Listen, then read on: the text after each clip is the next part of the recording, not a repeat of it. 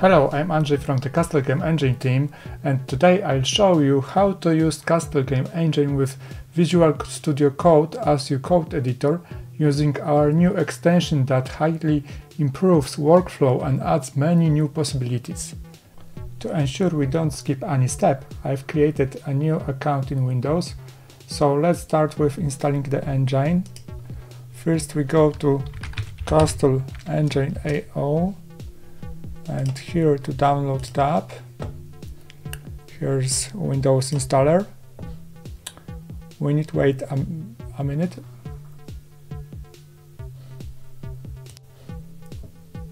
Okay, the file is downloaded. The engine itself installs like any other Windows application.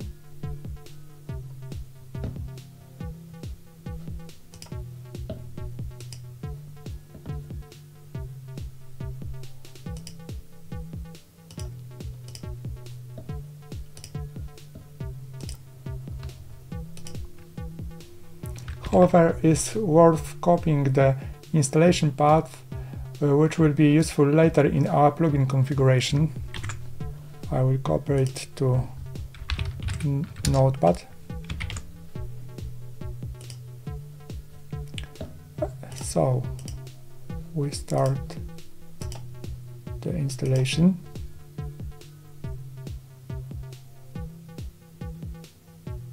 Okay, the engine is installed now.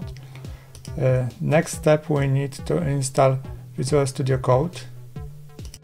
So we need to download it.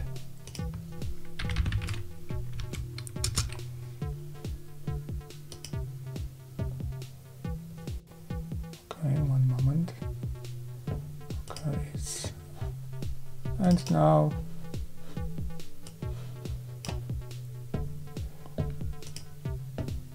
next installation.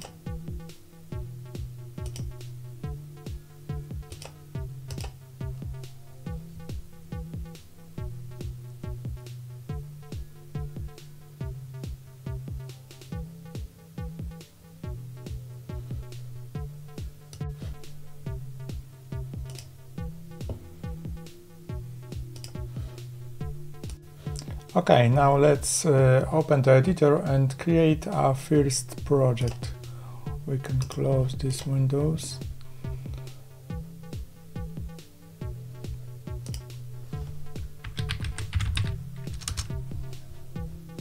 We choose new project, maybe to the game.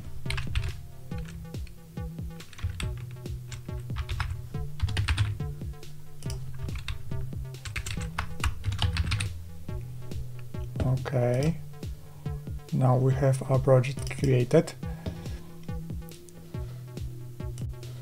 If we don't have any other Pascal source code editor installed, VS Code should be auto-detected and ready to work. But we can check it in Preferences. We go to Code Editor and it is ready to work. But if you have Lazarus or Delphi installed, you can choose Visual Studio Code directly here by clicking there and OK. Now we can open some source code file. We go to Code folder and maybe Game View Play Pass here. OK. VS Code without a plugin do not have syntax highlighting and other tools we know from Delphi or Lazarus, so we now will install our plugin, but we also need to trust the source code like that, because our plugin works only for trusted workspaces. So let's go to the extensions and search Castle. And here's Castle Game Engine plugin. We will install it. And as we can see here, Castle engine path was not set correct. So we can open extension settings. And now we can use the path we stored here. After that, the plugin will start working. As you can see, we have here some buttons. We can select build mode, compile, run a project, or open editor. Our plugin also installs other extensions like Pascal Magic for code highlighting and fpdebug for debugging. Okay, let's write some code and use some plugin functions. Maybe let's add the ability to move the dragon upwards using the keyboard. So we use Ctrl+Shift+O to go to update function, and here we start writing container, press it K, arrow up, then dragon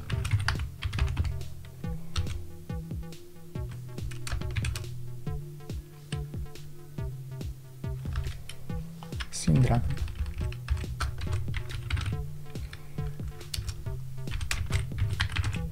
Translation will be dragon translation plus vector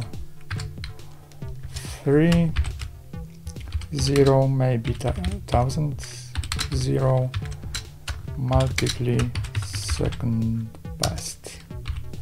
Okay, now we can run our project. Shift F9. The project was recompiled, and now let's try, and we can move our dragon up using the up arrow key. Okay, by using the Ctrl F1 shortcut we can search for any word in the engine's API reference. For example, let's search translation word, and here search results. For example, translation. Okay.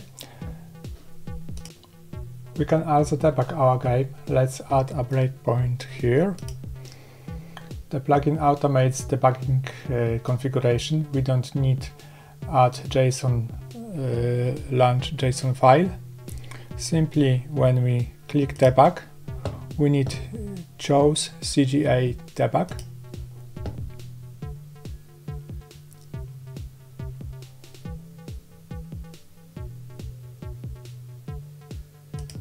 When I press up arrow key, the program will stop at breakpoint. Like here, we can continue.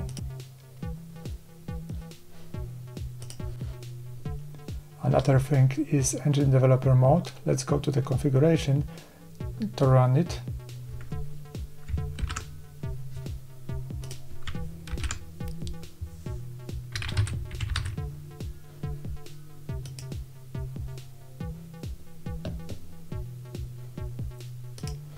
Now when we press Ctrl T, we can jump to any method of the engine.